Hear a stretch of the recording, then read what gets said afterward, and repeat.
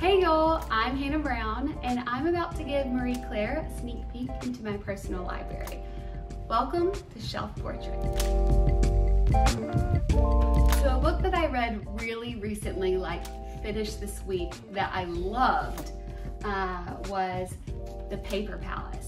I've read a lot of self-help books, which I think are great, but I told myself I wanted to get back into reading novels more. Two storylines going on simultaneously. So one storyline's happening within the day, while the other one's happening over like 50 years. So it's really interesting to see how they all come together. One book you guys may not expect that I like is Sharp Objects by Gillian Flynn. This book is freaky and kind of scary, and I actually really love mysteries and thrillers. So I read this book after I read Gone Girl because I just really liked the author's writing, and this one stuck with me. Like, I think about this book all the time. It was just really creepy. This woman goes back to her hometown to solve a murder mystery. It stayed with me for far too long, but like I said, a good book is one that you think about even afterwards. The author that I would love to read to me before bed or read to me at any time is Oprah Winfrey, for sure. I actually have her book, What I Know for Sure, but it's just for looks because I think it's pretty, because I listened to this on audio, like an audiobook of it, and I listened to her podcast. I love that woman's voice, and there would be moments I would just start crying.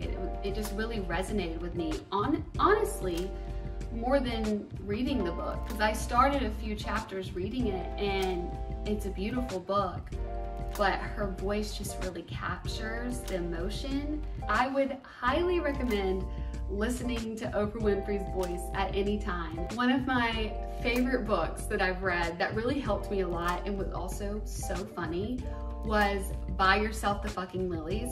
It is so good.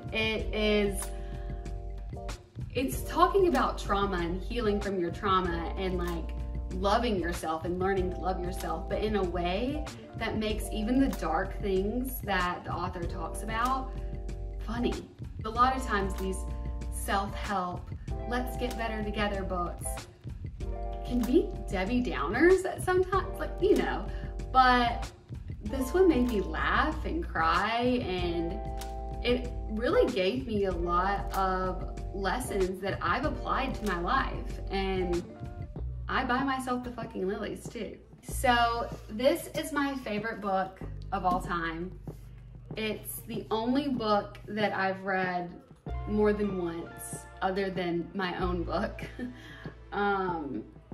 I keep multiple copies of it, and this book really helped me with my faith and also just like my love of reading. Francine Rivers is an amazing Christian writer, especially for just like these novels that really make you feel like you understand what they're going through. And I don't know, this book just like really changed my life, honestly. Just know the depths of God's love for me, and it doesn't matter what I do, I will still be loved. This book called Uninvited is about rejection and how we deal with that, how we internalize that. And just for anybody who's ever felt lonely or left out or not good enough, it helped me a lot. And I actually read this after I got home from The Bachelor and realized some patterns that I had, just how I handled rejection, like how did I internalize that. So this book really helped me, and I think prepared me a lot for The Bachelorette. And I read this book, Captivating, when I was on The Bachelorette. In this book, there's also a companion book to it called Wild at Heart, which is about searching a man's soul, and this one is about unveiling the mystery of a woman's soul. And it was so awesome because it helped me kind of realize what I wanted, what I needed as a woman, what I was made and created to crave and to need, and really know who I am and why I am the way that I am, because a lot of those things were why we were created to be these awesome, amazing, mysterious, beautiful women that we all are. And then another big game changer in a different way was Untamed by Glennon Doyle. The experiences that I've had over the past few years have really made me question, and this book just busted me wide open, and I took so many notes on this book. There were some things that I was like, do I really see it that way? But a lot of things were just, I resonated with so much, and that's what a good book is. Okay, so the last book I want to introduce you guys to, and just what this book is all about in general, is The Road Back to You. When I read this book, it really helped me understand myself so much better. I felt seen, like in good ways and in bad ways.